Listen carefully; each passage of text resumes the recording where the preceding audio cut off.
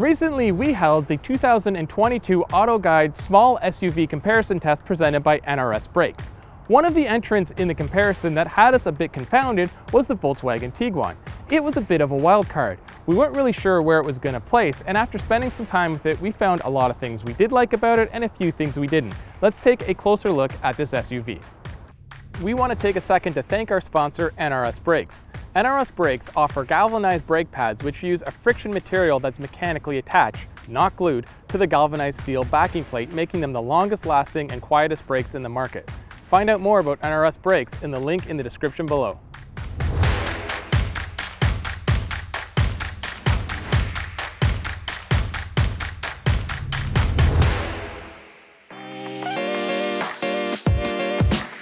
On the plus side, the Tiguan has great front seat comfort, one of the best in this segment. The armrests are well placed, the seat is supportive, and the controls are laid out exactly where you expect them.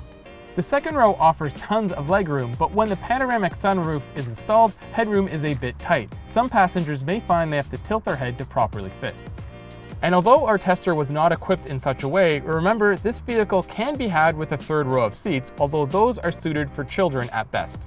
The interior is well designed and attractive. I like the simple and elegant theme used throughout the cabin. There's a certain German premium feel in here, but there are more hard plastics around the dashboard and doors than I expected, especially for such a nice design. Volkswagen has done a good job putting the brand's DNA into the way the Tiguan operates. Anyone who has driven a modern Jetta, Golf, or Passat will instantly feel at home behind the wheel of this SUV.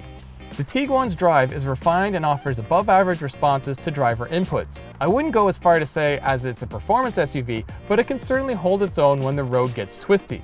The ride comfort does suffer a bit though, as the Volkswagen doesn't swallow up bumps as well as others in the segment like the Subaru Forester and Nissan Rogue. On the flip side, it doesn't ride nearly as harsh as vehicles like the Ford Bronco Sport or the Mazda CX-50. The only drivetrain choice is a 2-liter turbocharged engine that produces a mere 184 horsepower. But don't let the numbers fool you. In the grandest of Volkswagen traditions, the engine feels far more powerful than the numbers suggest, thanks in part to 221 pound-feet of torque and a smooth shifting 8-speed automatic transmission. And only at highway speeds does it begin to feel a bit outmatched. But a fuel sipper the Tiguan is not.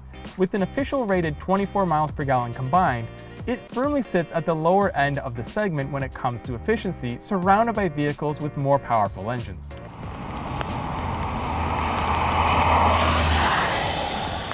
In a segment where it's hard to tell one SUV apart from another, the Tiguan is a refreshing change.